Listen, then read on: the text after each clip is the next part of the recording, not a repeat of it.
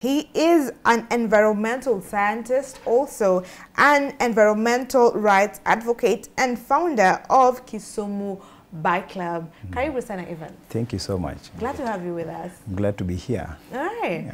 So let's talk. Tell us what do you do as an environmentalist for someone who just knows that as a profession but doesn't really know what you do. All right. So thank you once again. I'm Abondo Evans, an environmentalist, quite a number of years in this particular sector. So environment is large. Environment is our surrounding. Environment is what we see every day. So when I talk of environment, in a simple term so that our audience can understand, it's simply the lake, the land, the ocean, the atmosphere, the air that we breathe, the water that we take, all that is environment. So an environmentalist is someone who actually cares for these things and is at the forefront to ensure that these particular resources that we have within us are conserved, they are managed, and they are sustainably utilized. So in a simple term, that is what environment is all about, and that is what conservation is all about. All right. Yeah, thank you. Great. Well, and now you have majored on, because before we went on air, you were telling me about how environmentalist, because environment is broad, now you choose which sector that you want to advocate for. Exactly. Tell us what exactly you advocate for. All right. So in my sphere, I advocate for a green transport system within the urban centers of Kenya. We know as at now, Kenya has like 5 cities that we are really proud of, and cities are coming up, towns are coming up with the onset of devolution. So then it is really hectic to maneuver this through these towns, and the urban centers are one of the leading, environments where pollution is happening at a faster rate with this onset of climate change. Therefore, then, as people who are concerned of the environment and are passionate about, living in a sufficient, sustainable, and living in sanity with nature, then we opted to at least try to address the issues around transport and how can we minimize, the pollution that is arising from the transport sector. Then that brought up the need for us to even initiate things like cycling activities to just enable us, pass that conversation of the need for non-motorized transport systems that would now help in even mitigating the effects of climate change. Okay. Before we even get to now the initiative that you have there, the Kisumu Bike Club, that I understand, and we'll have pictures of that. We'll be putting them on just in a little while. Right. But first, tell us what is the importance of this? Because you've talked about climate change, and last year we had COP28, and we know we are all about trying to mitigate the effects of climate change and to be ambassadors of climate change in our own different capacities. So when we talk about the transport system, maybe some people don't understand the effect or the weight that it has on climate change. So what exactly in the transport system really affects climate change? Climate change. Thank you so much, Ayieta, for that particular question. So we are in the era of transition. And globally, the global community is trying to transit from fossil fuels to, sustainable energy sources. So how does then transport come in? Number one, actually 99% of our transport systems are run by the fossil fuels. That talk of diesel, petroleum, talk of all these natural gases, and all that are extracted from the fossil fuel. And fossil fuel is the leading actually cause of climate change. So in simple terms, climate change is actually the change of our weather patterns in the long run that is different from the norm. Like for instance, now in January, for instance, now we are seeing rain all over, and people are wondering, do we even have rain? Have we even had?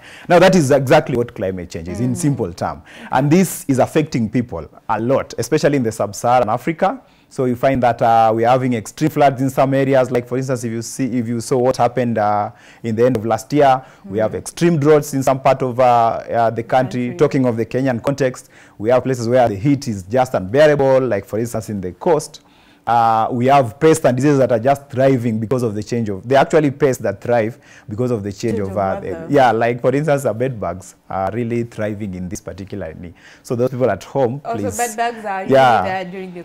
During sometimes during the rainy season, but again there are those that thrive during hot temperatures. Okay. So that is entirely what climate change is all about. So how does transport come in? So vehicles emit what we know as black carbon. Black carbon is simply the fumes that come from the exhaust fume that comes from our vehicles. And 38% of the cause of climate change coming from our vehicles. And that is a huge... That's 38%. 38%. That's a huge percentage of emission that is affecting our, the ozone layer. Because once the ozone layer is affected, then that is the whole story around climate change. So then this emission from our vehicles, emission from our motorcycling sector, emission from our industries and all that, they're the major cause. So then why transport? Why green transport? And why are we coming up to even raise these concerns? Is because we are trying to reduce that particular usage of fossil fuel as a means to driving our economy, to driving our transport sector. So then once we are able to try and mitigate, we are able to reduce that, then it means by a big percentage, we have really reduced the carbon emission that is coming from our vehicles. And that's why we come in. And that's why we are coming with this concept of green transport. In that, instead of using vehicles that are being run by the fossil fuels, then why can't we use vehicles that can be run even through electricity? We can have vehicles that are run by, from the biofuels. We can have vehicles run by methane gas and all that. And this technology is already here with us, and we need to embrace it as a country. Okay, so we have seen vehicles that are running by electricity. We've seen buses in town, you have seen one or two. When we talk about those that are operating with methane gas or biogas, do we have them in Kenya? We don't have them in Kenya. In Kenya, our government is really focusing on the electric buses, and we have quite a number of electric buses, and they are with us here, and now we need to embrace them. But we don't have vehicles run by, the biofuels. Actually, for the biofuels, it's actually something that's very new in the market. And even, I don't think it's even in Africa yet. It's just from the developed countries. So it's something that's coming up. It's coming up. But the focus currently is electric vehicles, and China is the leading producer of the electric vehicles. But again, even the electric vehicles, there's an impact they have in the environment. So it's a whole debate. It's a whole debate. So, and I wanted to come to that. How safe to the environment are the electric vehicles? And we also have the hybrid, the electric and also operating on fuel. So is that also a solution when do we say that's also mitigating it when you're not using fully petrol? Right. According to the United Nations Sustainable Goals, our end goal is to eliminate completely vehicles that are being fueled by the fossil fuels. That is the end goal. So the hybrid is just one that will supplement to some extent, but the intention is actually to scrap away fossil fuel and vehicles. And that's why there's so much resources being pumped in manufacturing of electric vehicles. But again, how do we come in even as this other, because green transport is it's actually big, and green transport is not actually only the transport bit, but it involves even how you manufacture these vehicles, because even the electric vehicles, for instance, are using lithium-based electric batteries. And when it gets to the sea, then that's poisonous. Exactly. And again, the first thing is, where do we even get this lithium? Lithium is so much plenty in Africa, specifically Zimbabwe. But again, if you look at the communities that are harboring that particular lithium, it's again another story for a social injustice that is happening in Zimbabwe and Chile. So those are the things we are trying to say. As much as we are getting to electric vehicles, then we should also consider how we even manufacturing these particular vehicles, these minerals that are needed in manufacturing the vehicles. And that's where now cycling comes in. Because we are saying electric vehicles, as much as they are helping us in mitigating effects of climate change and helping us reduce the fossil fuels, But we can use other options. We have cycling, for instance. We have vehicles that are fueled by, other means. We have vehicles that are fueled by solar. We have solar. We have motorcycles. So wait, you've said we have vehicles that are powered by solar. By solar, yeah. They're not in Kenya yet. Africa, not yet. No. Okay, because I've not seen any. All right. We are currently on electric vehicles as a nation and as a continent. But again, that is a challenge to us, because I think Africa should also take seriously the issue of research, so that you can be able to be also problem solvers and not just recipients. That is another talk for another day. So why cycling now?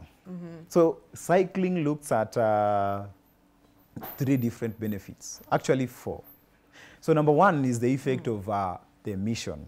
So we are saying, acha gari yako nyumbani, take a bicycle, cycle to work. Back to work. That's a different ideological issue that comes in. People will ask, why will I cycle to work? In fact, one of the main challenges we are facing, one of the main challenges was like, you want me to cycle to work, I'll get to work, I'm sweaty, I'm smelling already, and all that. Yeah. That is number 1. And then secondly, with this whole chaos we are seeing on the roads, how safe will I be even on the roads? Exactly. Those are the issues that are coming up that we need to address. We have seen a lot of deaths, also through cycling. And the motorcyclists are our number 1 enemy on the road when it comes to cycling. Exactly. Yeah, but we are dealing with them. Okay. So why cycling? Number 1, the reduction on emission. Then number 2 is the health benefit that comes with cycling. Cycling has a myriad ways of helping you as a person when it comes to your health, from cardiovascular to your weight, to metabolic rate, to helping even in preventing cancerous disease and all that, and even the air that you breathe. Because once you're cycling, your metabolic rate is fast, so you breathe in and out, and that is so important for the body. Okay, so you're physically fit, your health is in check. But how practical is it now, especially in Kenya? We have countries, especially in the western side, that they have, the roads designated places for cyclists, so it's safe. So how practical is it for Kenya before when we get to, this is just normal bicycles, before we get to even the electric and whatnot. Okay. So how practical is it? That's the biggest challenge we have as a nation, as a developing nation, because our focus now is how do we ensure we have plenty of vehicles. Anyone graduating from the university, their first dream is a vehicle. So tell them about cycling, they're like, hey, really? What do you mean? I've not studied to be riding away. That would be the perception. So that is the question. Amsterdam is the leading city in the world in terms of cycling, followed by Copenhagen. Amsterdam is in Denmark, Copenhagen, Netherlands.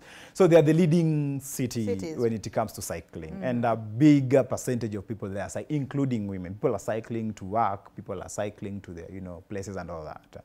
And they have this concept of a bike share. Bike share is where you can just wake up, go to the nearby mall, take a bicycle, cycle to town, leave it there. In the evening, you come, take another bicycle, take it, you go to your place, leave it at a nearby mall there. So, bicycles are shared.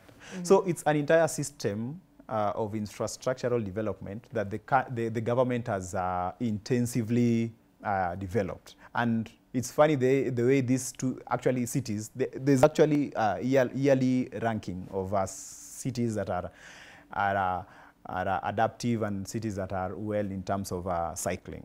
So it's funny those cities are actually competing to be the best in terms of cycle-friendly cities. Wow, so good competition. Yeah, it's a good competition. So to answer your question, governments have, in the developed world, they've really ventured into infrastructural development in terms of cycling to just favor cyclists.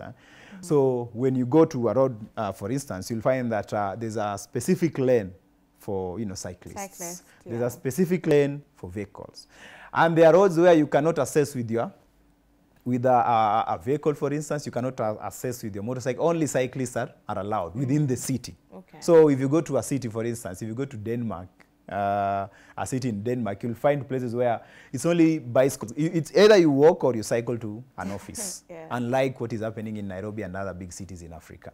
So it's about infrastructural development, it's about changing the perspective of people, and it's about actually educating people to understand the need for us to even venture into cycling. Not as a leisure, as an item for leisure, but an item for your health, as a tool to even help in mitigating climate change, as a tool to even help in good living, good city life and all that. And, and it saves you money. Yeah, and it is actually pocket friendly. Yeah. In Kenya, 99% of people cycling are earning a salary of 10,000 and below. Yeah, so it looks like, yes. in Kenya, like exactly. a poor man's... A poor man's. Actually, in Kisumu, Kisumu, when you cycle to work, the perception is that you are broke. Exactly. I think it's all over Kenya. It's all over Kenya. But I think in Kisumu, it's worse. Here, at least we've seen guys, the corporate guys, cycling to work. Yeah. All right. Yeah. So, okay. So now we need to change that perception, exactly. get people to understand the importance of this. And so tell us now about your bike club and how it's working. How are you changing that? How you know, and as you do, maybe we can have the pictures roll over so that we understand what is happening. Yeah, thank you so much. So it's funny, the bike club, Kisumu Bike Club, as we call it, was formed in 2020 during the Corona time. So during Corona, people were locked in their houses. People were locked in their, those times we used to call cages.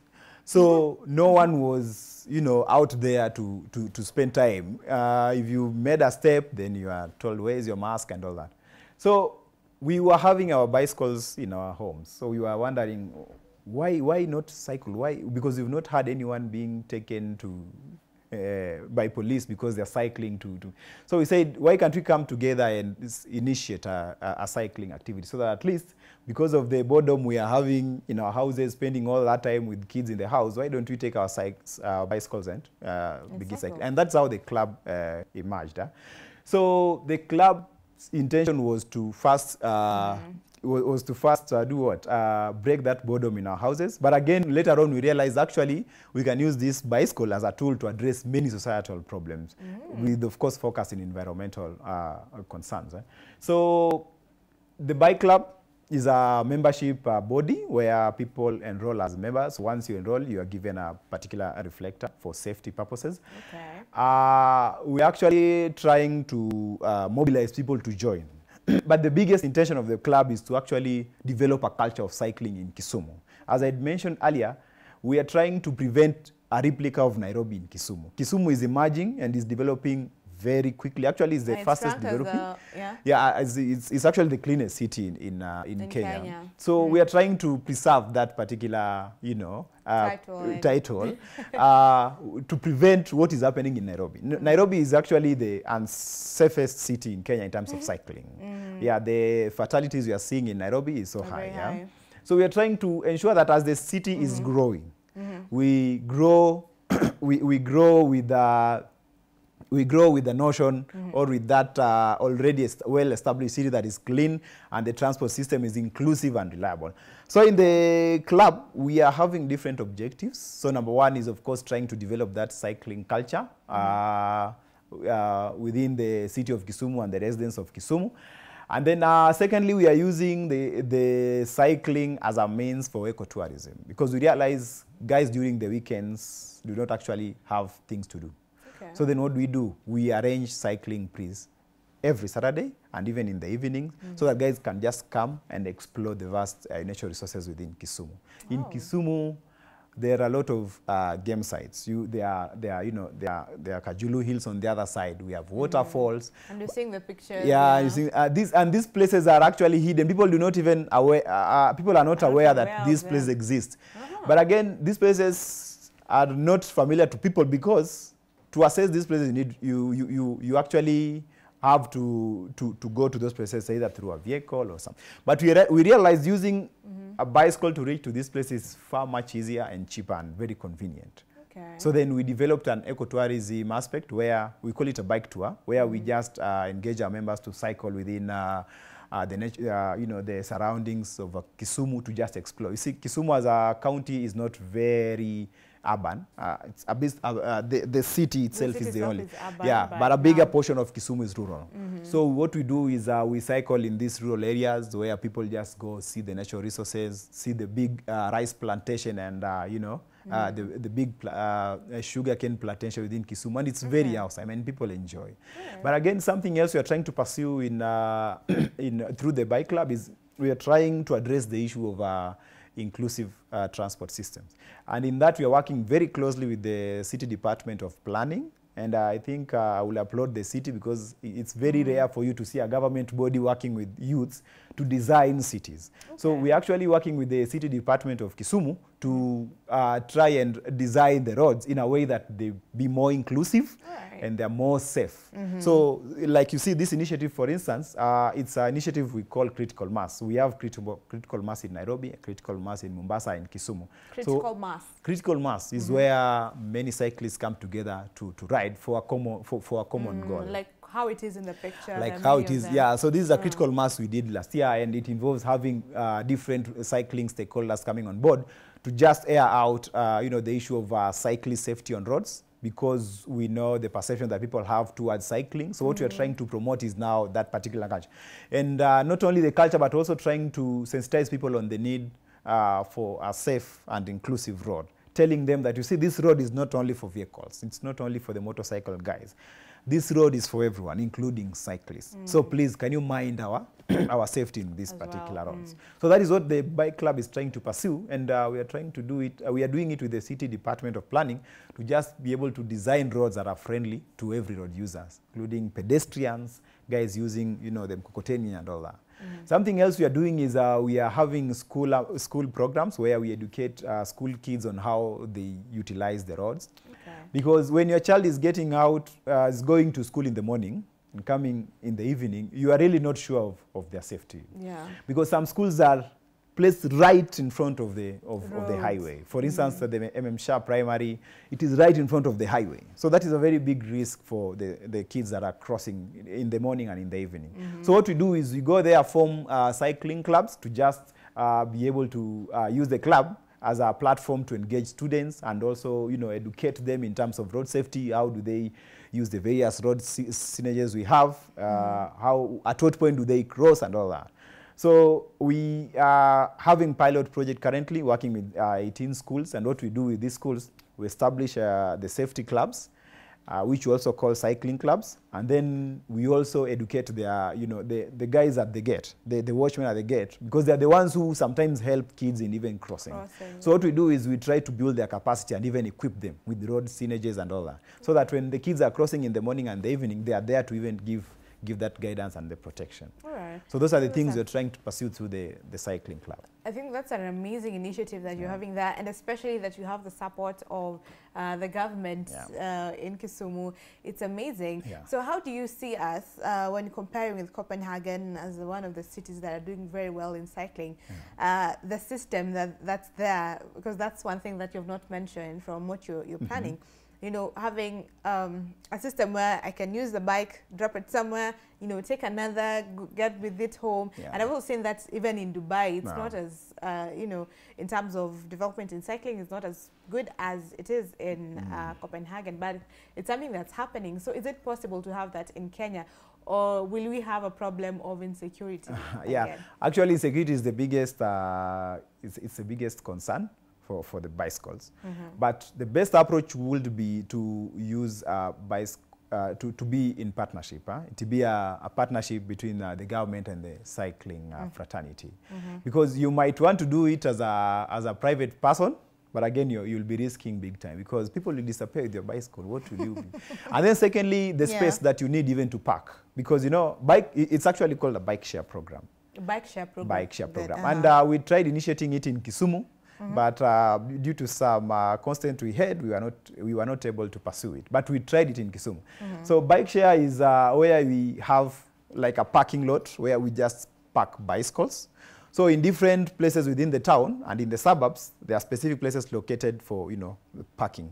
And that's where now the government comes in, because you'll automatically need a public, you know, space for you to do the parking. So you go to a certain area. For instance, if we are talking in the we are talking in the space, the Nairobi space, for instance, we have a parking within this particular area, and then another parking lot in say South B. We have another parking lot in Western. So when you go to that particular area, bicycles are parked there. So what you do, you just provide your credentials, you do the payment. And it's all digital. And it's all automatic, it's digitalized. So you do your payment, you take the bicycle, you cycle to whatever destination you're going to. Once you are there, you leave the bicycle at that point. You go do your whatever you're going to do. And then in the evening when you come back, you take another bicycle, you go. That's home. It's very efficient. It's very convenient because no one wants to buy a bicycle. No one has that time and maybe resources to buy a bicycle. But they would want to reach their destinations in a more convenient way. So then bike share will really suffice. But again, in the context of Kenya, we are still grappling with a lot of issues to do with security, with perception, and all those issues. So trusting people with your bicycle, and plus again, it's all about ownership. Because if the people are willing to embrace that particular concept, of course, with the notion of why are we even doing this, because that is the main thing. People will do something when they see the need. But if people are not understanding the need, then they won't appreciate. They wouldn't appreciate. But again, it's just as I mentioned, it's all about partnership between the government and the private guys, and guys like us who are in the bicycle. So it's something you can work out with the government, even it's something as you do the planning, the infrastructure planning. But we'll need a pilot first to try see how it comes up. What are the challenges? What need to work in, so that now we can replicate it in other areas. But in Kisumu, it will really work good because still, at least in Kisumu, there's some sort of sanity. Nairobi, the security issues in Nairobi. And it's a bit congested, so it takes time, but we're going to get there. Exactly. Eventually, all right. Now, we have talked about, these are the normal bikes. What about, for people who don't want to get tired and all that. Exactly. Now, are you thinking of also incorporating the electric bicycles in the program? Actually, electric bicycles are here with us in Kenya as we speak. Yes, we have. And in Nairobi, for instance, they are used for supply for food, especially during lunch hours. You'll see them so many on the roads. Exactly.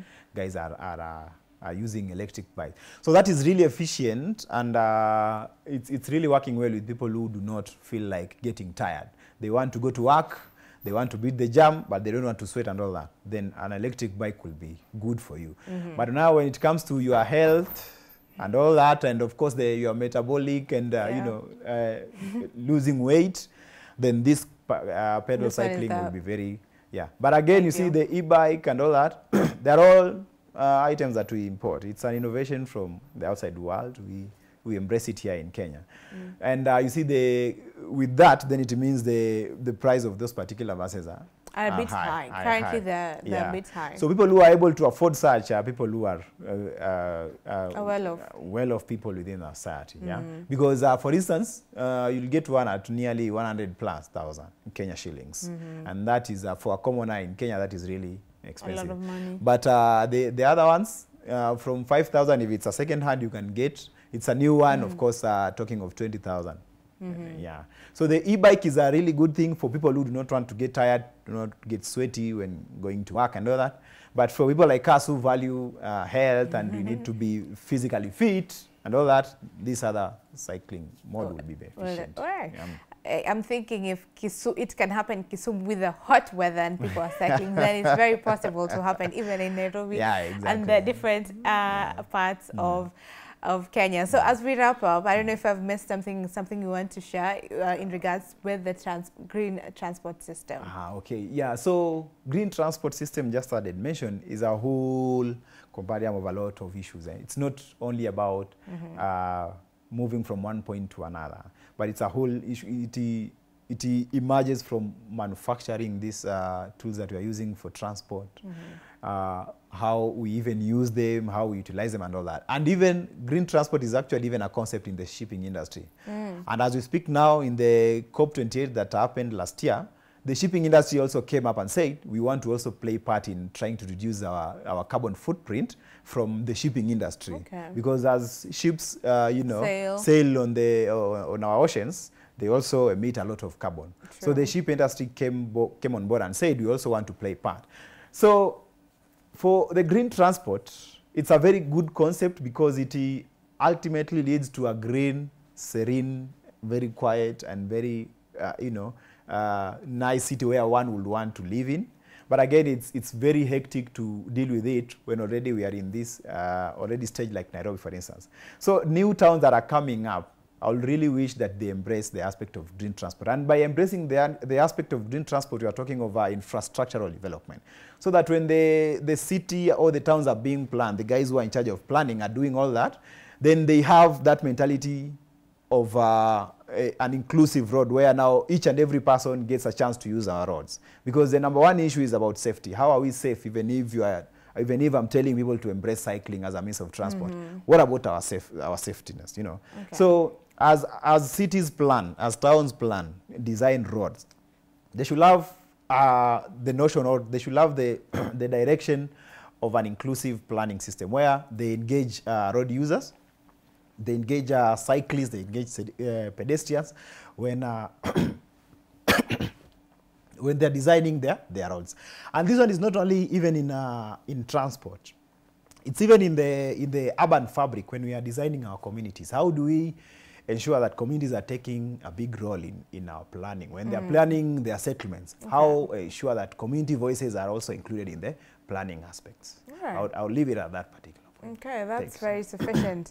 I mean, I hope you have taken something from this conversation and known the importance of having green transport system, the importance of cycling. You know, it's not a poor man's system of transport. It's a mode of transport that will be beneficial to you and to the whole nation, to the whole universe when we talk about matters of climate change. And for this conversation, we were joined by Evans Abondo,